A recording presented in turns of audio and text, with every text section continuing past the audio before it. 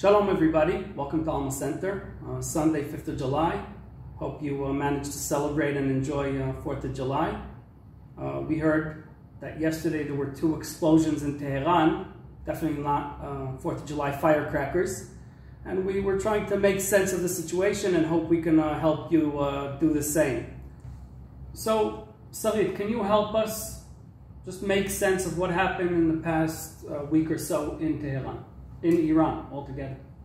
First, a statement, something new is happening.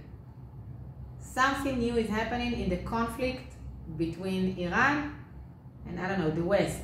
It could be United States, it could be Israel, it could be Saudi Arabia, I don't know where else. Something different is happening.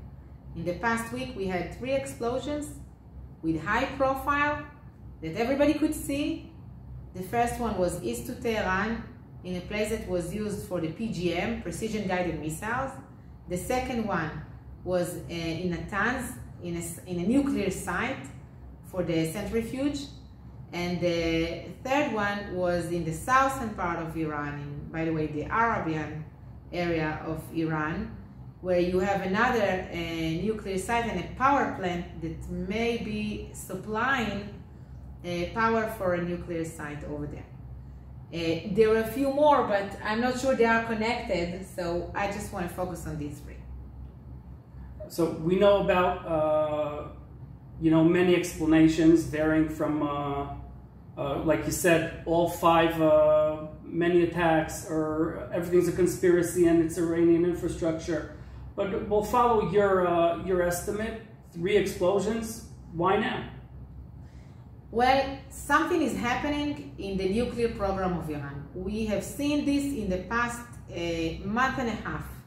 And it started from the declaration of the IAEA itself, the International Atomic Energy Agency, that said clearly that Iran is violating the agreement, that Iran enriches uranium to a higher level than it should, and that Iran is not enabling its inspectors to get in, the inspector of the IAEA to enter into the nuclear sites and to see what's going on over there.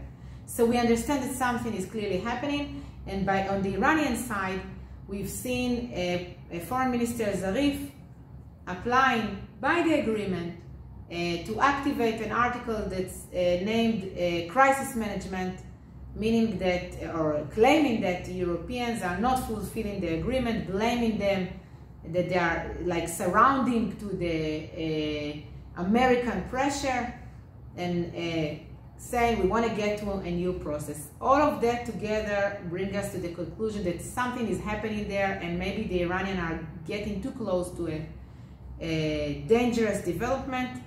And that's why, to my understanding, somebody made a decision to have an intensive gray zone campaign. Gray zone campaign mean what we Israelis call Mabam, or the campaign between the wars. And the whole idea of that is to achieve what you want to achieve, doesn't matter what it is.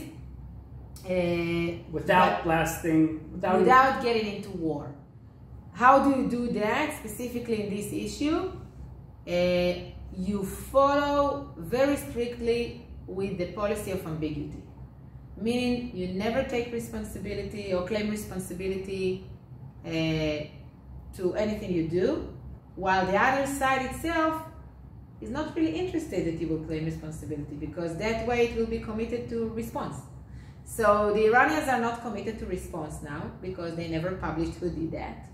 And the one who did that also is Netanyahu. When he was asked about that in the press conference about the COVID-19 just on Sunday, he said, of course I can't relate to that. Right, same Benny Gantz, Minister of Defense. Although he did put the 2 threats, one, the terror proxy and terror all over, Syria, Lebanon, Gaza, and the nuclear, but he said neither confirmed or denied it was Israel, leaving deniability for everyone.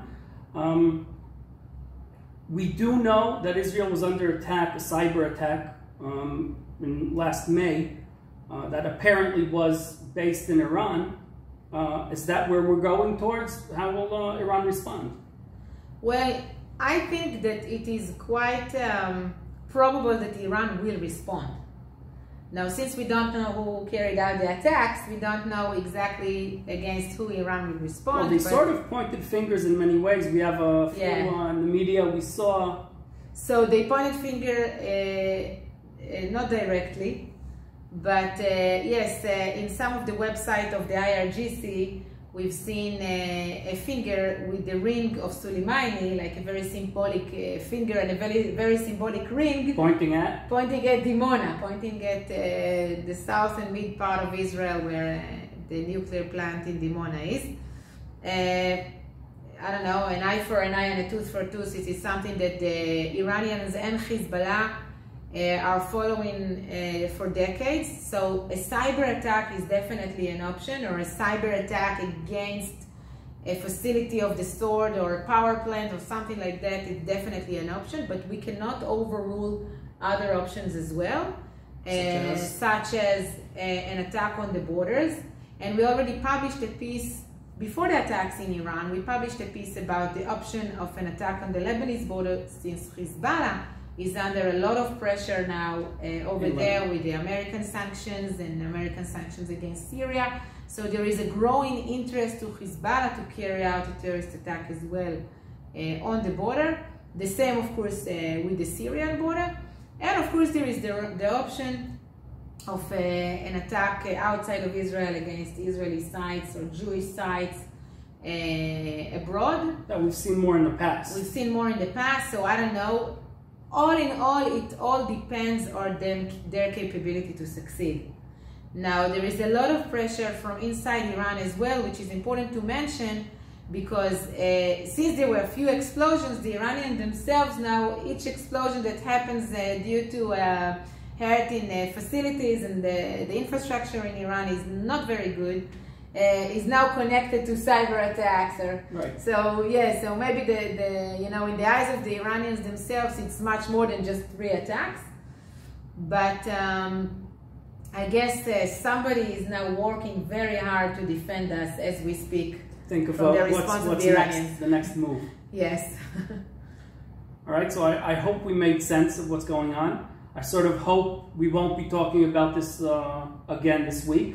That means that everything's all right. Oh, I hope we will, because that way somebody will manage to stop the Iranian nuclear program. Right. If it's worth it, it's worth it. We hope to see you again next week. Sunday is the 12th of July. We mark 14 years since the beginning, the kidnapping of the soldiers on the border, and the beginning of the 2006 war between Israel and Lebanon. So I'm pretty sure we'll be working on that next week if nothing else happens. So have a great week, and we'll see you then.